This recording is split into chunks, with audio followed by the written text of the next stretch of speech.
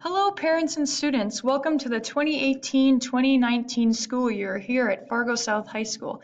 My name is Miss Johnson and I teach Western Civilization, Level 6 Western Civilization, and AP Human Geography. A little bit about myself is that I am entering my first year of teaching. I graduated from NDSU in May with degrees in social science, education, and public history. While I was there, I was on the NDSU softball team. In my spare time, I love to travel. Over spring break, I did a study abroad trip in Dubai, and this past summer, I was in a couple of different European countries.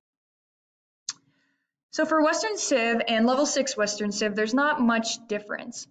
These are going to be full year courses that are worth 1 credit and are required to graduate. Hello, parents and students. Welcome to the 2018-2019 school year here at Fargo South High School. My name is Miss Johnson and I teach Western Civilization, Level 6 Western Civilization, and AP Human Geography. A little bit about myself is that I'm entering my first year of teaching. I graduated from NDSU in May with degrees in social science, education, and public history. While I was there, I was on the NDSU softball team. Also, in my spare time, I love to travel. Over spring break, I did a study abroad trip in Dubai, and this past summer, I was in multiple different European countries. So for Western Civ and Level 6 Western Civ, there's not much difference, so I'm going to kind of lump them together. So these are full year courses and are worth 1 credit towards graduation. These courses focus on understanding Western civilization, including the role of the United States in the complex international setting of the 20th century. So a couple of different topics that we will be going over are development of civilizations, transformations in Europe, global revolution, contemporary global issues, and many others as well. We do have an online textbook. With that being said, we are going to do a lot of work online with either reading assignments or reading from the textbook itself. So that will be our textbook that we will be using. Some of my different policies that I have. First and foremost is respect. I expect my students to respect each other, respect me as a teacher, respect the environment around them, other adults in the building, just have that common line of respect.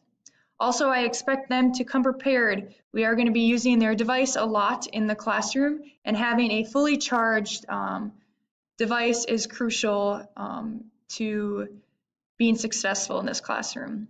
Also, having an open mind. We are going to be going over a lot of different topics in this classroom that are controversial or have very strong opinions about.